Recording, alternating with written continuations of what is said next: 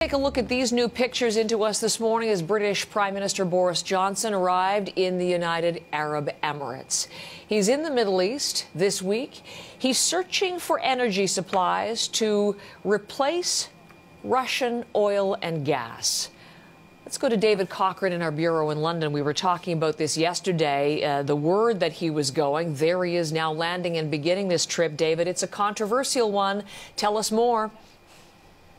Yeah, Heather, it's a controversial trip, but one that Boris Johnson says is necessary if they're going to build this wide coalition to prevent Vladimir Putin from succeeding in Ukraine. And he's going to try to convince the Saudis in particular to boost oil production, to help settle this global price shock that's happening absolutely everywhere, but also make it easier for countries to wean themselves from their dependence from Russian oil and gas. This is an issue in Europe in particular, and the criticism has been that if the West keeps buying energy from Russia, they are in effect financing the invasion of Ukraine and undoing some of the work that these sanctions and other economic measures seek to do. So Johnson's government has announced a ban on Russian oil by the end of the year, but he says in the short and the medium term, the only way other countries can follow that example is if they find alternate supply, and that's what this trip is about. Here's what he said before he got on that plane.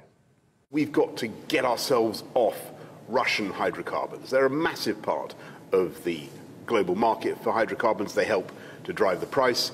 We need to talk to other producers around the world about how we can move away from that dependency. Vladimir Putin over the last years has been like a pusher, feeding an addiction in Western countries to his hydrocarbons, to his oil and gas. We need to get ourselves off that addiction. So that drug dealer comparison has certainly caught some people's attention here in the UK, but there has been a lot of criticism, Heather, that Johnson would do this less than a week after Saudi Arabia executed 81 men. This happened on Saturday, executed on charges of terrorism and holding what the Saudis call deviant beliefs. He's also under pressure to condemn this, and his office says he will raise it in his meetings. And Johnson's spokesperson says the Prime Minister will also ask the Saudis to condemn Russia's aggression in Ukraine. But there's this other criticism too, Heather, because Johnson is going to be meeting with the Saudi Crown Prince Mohammed bin Salman.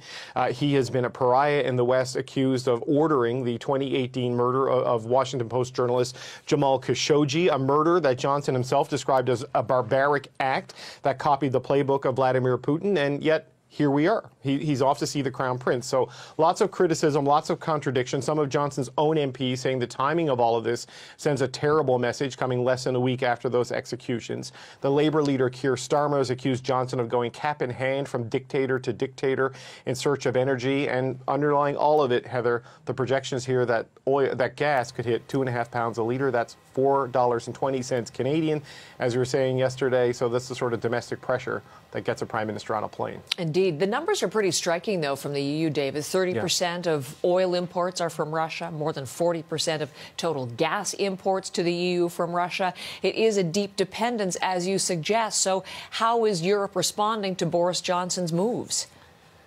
Right. So Boris Johnson is talking to the Saudis. Europe is talking about subsidies. EU finance ministers, they met yesterday in Brussels, and they've agreed to a couple of things. They're going to subsidize household fuel prices, and they're going to help companies that are hit by surging energy prices. I mean, if you look at the Russian war against Ukraine, what it's doing, it's causing a price shock in a lot of key areas like gas and food. This is on top of the high inflation that the world has been dealing with coming out of COVID. So the EU is trying to come up with a plan to deal with that and try to free itself from its dependency on Russia. As you said, it's about 45% of gas, 30% of oil, and more than half of its coal. So those numbers just tell you precisely why Europe can't immediately block Russian energy imports the way Canada and the U.S. are doing and the way the U.K. is promising to do. So the talk in Europe is to speed up investment, diversify supply, diversify the green transformation.